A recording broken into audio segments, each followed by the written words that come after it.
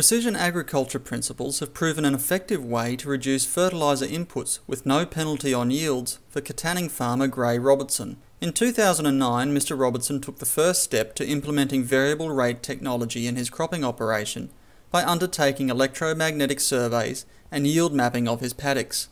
The technology could then precisely match his fertiliser needs to his soil types. EM38 survey across the whole farm identified roughly about 70% of the farm on area was what I'd call the sort of probably poorer soil types that, whilst they were still productive, they weren't capable of being your super soil types, if you like, no matter what you did to them, because they are limited by rooting depth. Knowing that, I wanted to optimise my profitability on those soil types, knowing that my upper yield levels were going to be constrained. Therefore, there's no point in pouring lots of gold onto these areas.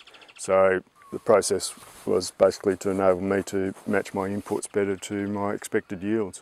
Mr Robertson spoke about variable rate technology from a farmer's perspective at a recent Southern Dirt Regional Crop Update, an event supported by the Grains Research and Development Corporation and the Department of Agriculture and Food WA. The GRDC has encouraged the adoption of variable rate technology to manage crops grown on hostile soils throughout Western Australia. In his environment, Mr Robertson says a key outcome of VRT has been better application of nitrogen. Fortunately, we do have a very good superphosphate history here. The P levels on just about all my sites are above minimum.